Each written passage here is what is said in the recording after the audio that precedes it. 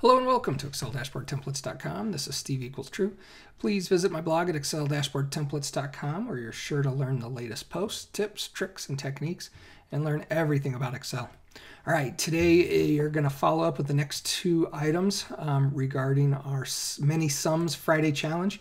So previously we had this data. We had individual dates, 10 different store IDs, 150,000 records of sales, and we're trying to find only values for the month of January, February, March for every single store.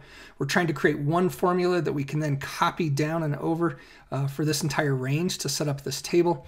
We had three different options that we were going to see if you could do. Check out yesterday's video so that you can see how we did it quickly with a pivot table. Now we're going to go ahead and write the two other formulas that we have in here as well.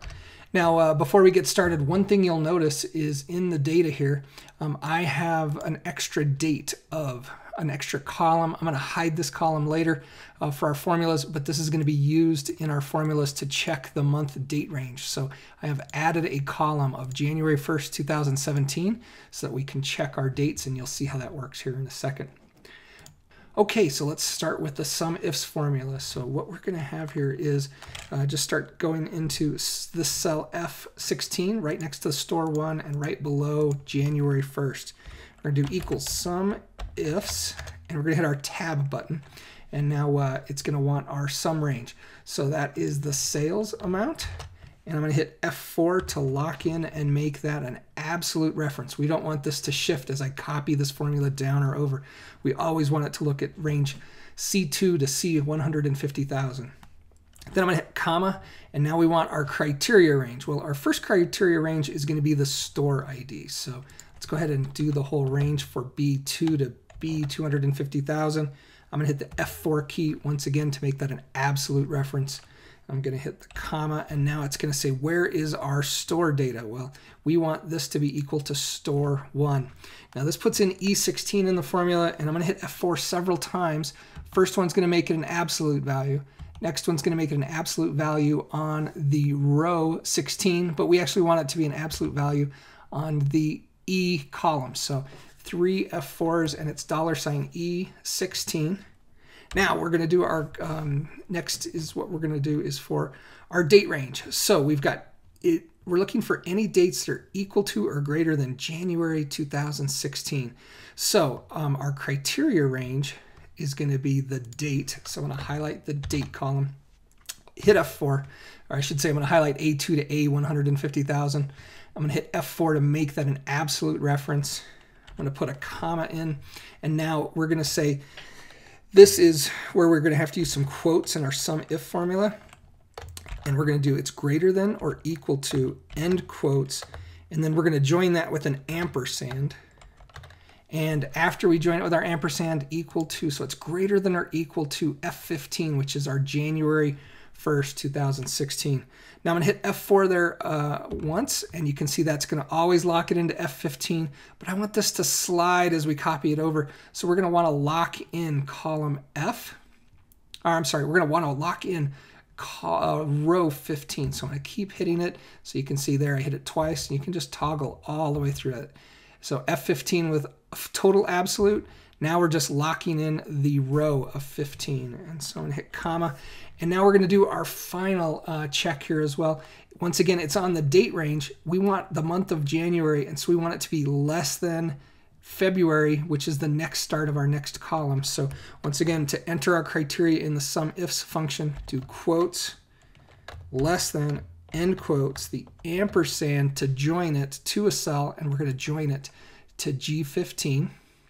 Oops, I'm doing this wrong because this needs to be our criteria range. So let me backspace that. And so we need to put in our criteria range. Once again, that is our whole date column of A2 through A150,000. I'm going to hit F4, and it's going to make that an absolute reference. Then I'm going to do comma, quotes, less than, end quotes, the ampersand, and we're going to choose February 1st. So what this says is if any values in C, we're going to sum up those. If any values in B are equal to the column of E, which is going to be our store value. And then we're going to check our dates to make sure they are greater than or equal to January, which is our column right above us, and anything less than the column to the right. Now I need to lock that in for the column number, the row number of G15. Hit my end parentheses, hit enter, and you can see we have 337,425. That matches the value we have in our pivot table, so I believe we have the right formula. I can now copy this all the way across, and I can copy it all the way down. Now, it's done the calculations for us, and let's check the grand total. We have 66,038,038. That's what we had in our pivot table as well, 66,038. So our formula is working, and it will work for anything in this column. It will work for anything, those rows and anything in this column, and get you your sums for those specific month ranges. Now, once again, we needed to add an extra column in here, and we can just go ahead and hide that to get rid of it, but we'll just leave it in there for reference right now. And as you can see, it's going to check and say, is the date starting in December and less than the next month, which is in January? And that's how we're going to use our SUMIFS formula to copy that down.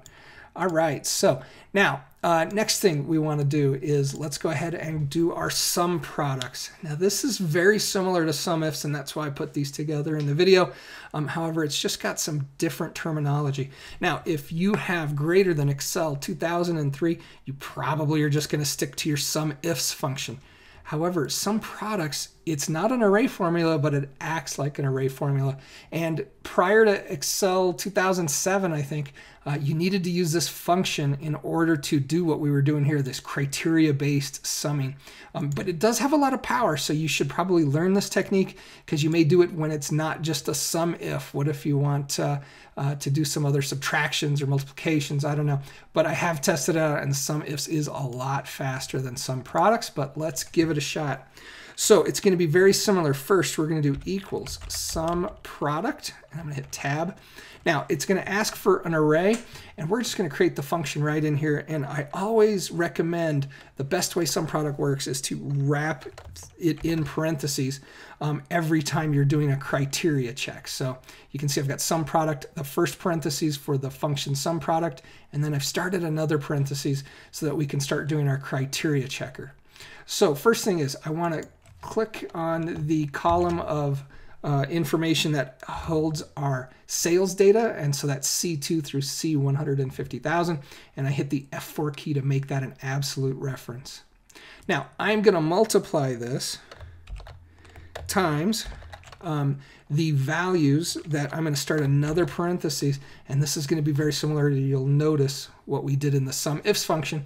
I'm going to say, okay, let's go ahead and check the store ID. So I'm going to highlight the B data, hit F4 to lock it in as an absolute reference. If B2 through B150,000 equals, and we're just going to pick E3. Once again, we're going to lock this into the column so that we can copy it down and copy it across, and it will always stay in that column E. So now we've created our store checker. Now we need to create our date checkers, and we're just going to keep doing a multiplication. Now, how this works before we get too far, it's going to take all this sales data here, and then it's going to do this checker, and every 150,000 points, it's going to check and see, does it, for row 4, let's say, it's store 5.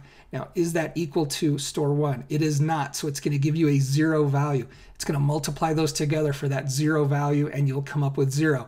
Now, when it gets down to row 9, it's going to be true, and this is going to become a number 1. It's going to multiply it times that value of 818, and that will be added along with all 150,000 times that it checks that to come up with either ones or zeros, multiplied times the sales data, and then it adds all of those up. So same thing the sum function is doing as well. SUMIFS function, I should say. So let's go ahead and continue on. We're going to add another parentheses in here. We're going to say if the date data, F4, to lock that in as an absolute reference, is equal to, greater than or equal to, so that we include January 1st, 2016.